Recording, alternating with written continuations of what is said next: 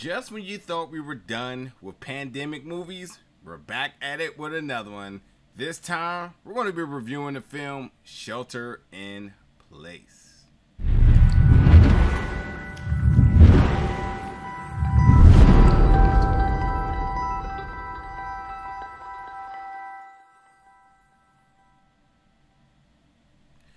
What's going on, everybody, and welcome back to the channel today for another review. And today we're going to be reviewing the film Shelter in Place, which is going to be going to video on demand and digital September 14th. I have a lot of thoughts, but I'm gonna quickly sum them all up.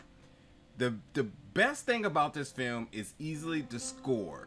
That and the very unique style of cinematography with some color grading, the use of vivid red colors to kind of dictate the mood and also kind of tell a story, and how they work together really creates this really good atmospheric horror. And the deeper this film gets, the better that does. But at the very same time, the plot was a little bit hard to get attached to, because while the synopsis I feel is strong, and while I feel like there is a state of character building in this, I was here for the horror. And while, you know, you see a very linear progression of the film making elements, it was just the plot that was kind of like telling behind just a little bit with it. So to kind of make this make sense, in watching this film, stick with it, because by the time you get to the end, it does get better, and it also gets a little bit more clear, a little bit more clarity as to like what's happening. And overall, I think that's the sense of like where I want to judge the film at. And by that notion, I say like this film is okay. I definitely like the premise of it, and just it won me over by the score and the cinematography. But let me break down what's going on in this film. So you have this couple who are sheltering in place at the Hollywood Roosevelt Hotel, and they're the only people there. And this is their, like, you know, for their honeymoon, and for them to have the whole hotel to themselves. I mean, I guess essentially this sounds like a good idea. I mean, I wouldn't mind having a hotel to myself, especially that hotel. Well, maybe. Depends on how you look at this.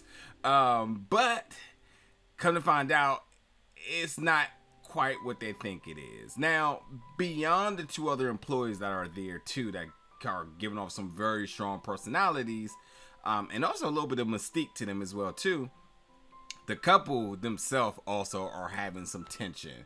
And you know, the state of the world is an issue. The state of the relationship is a little bit problematic. And I understand this, because like, much like us, when the pandemic was happening, a lot of us was trying to make sense of like what to make of it. It was causing some very drastic emotions. So like, I get it. And then obviously because of the idea that, you know, they can't agree on wanting to stay and wanting to leave. And then you have, you know, the two other employees that are also adding a little bit of a question mark factor to everything. You know, it's a very peculiar situation for the two of them, and they're tested. So with that being said, as far as the horror elements, as I said, the score was good. The cinematography was good. The jump scares, if you want to count that, weren't like scary, but they definitely was for you to keep your eyes peeled into the background at all times. So like, there was this heightened level of anticipation of something happening, and it just kept building and building and building until ultimately there was a payoff at the end. And then, you know, when they did, you know, get to the points where things were just kind of happening, they were crucial. Like, again, I thought the sound, to be honest, the sound mixing was so critical to the success of this film, because with so much chilling sounds from the different things that were happening and to what the score was doing, and then, you know, also the dialogue, you know, it was really critical for it to be in the way it was, and it came together in a way that I felt like really drove the horror element in it. So yeah, there's some blood splatter, just gore and whatnot.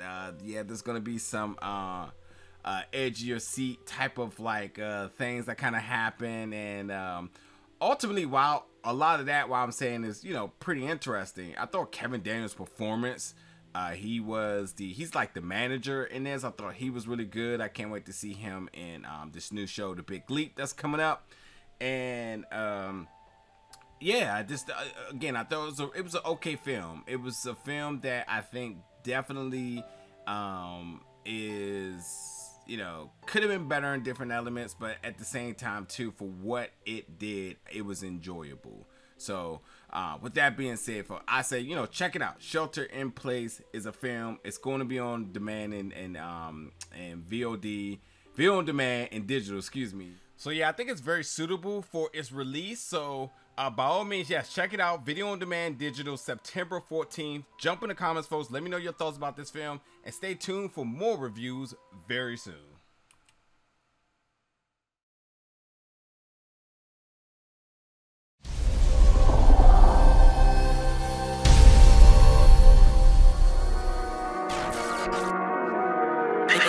I